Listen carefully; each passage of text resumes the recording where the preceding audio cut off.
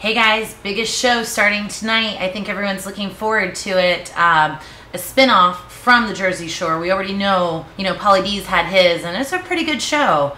Not gonna lie, I mean, pretty talented guy. He actually had, something to offer, his DJing skills and stuff like that. And if you're from the East Coast, maybe you're a hater, maybe you don't really like the way they portray Guidettes, but I mean, it is entertainment.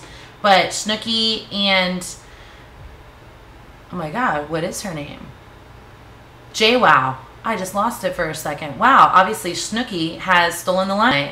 But they have a Snooki and Jwow show coming out tonight at 10, starting June 21st. I think that's the date today. Lost track. But looking forward to it. I think it will be a good show. Entertaining to say the least. And Snooki's pregnant now.